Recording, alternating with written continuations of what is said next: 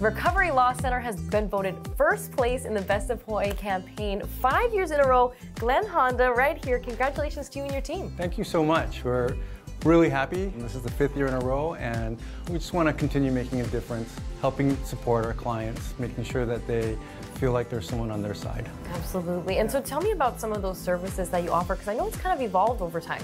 It has. So we used to just do personal injury like car accidents, slip and fall. We have expanded to workers' comp. We have Amy Chan who does workers' comp law now. And we are also working with some mainland law firms helping victims of the Maui wildfires.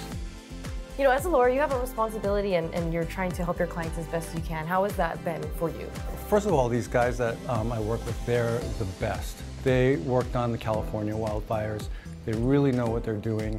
Working with the Maui fire victims has been the most exhausting, but also the most fulfilling thing I've ever done as a lawyer. Because I've been going for quite a while, I've seen real changes in the way Maui people, the victims, have been coping.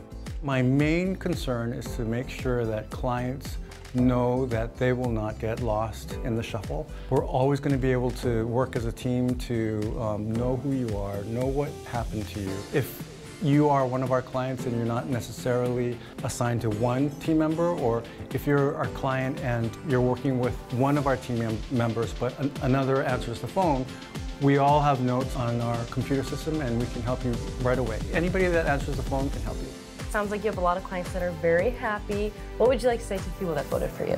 Thanks so much. We're really happy and humbled by this. Also, thanks for all the really wonderful Google reviews that we've been getting. Congratulations again. Thank you.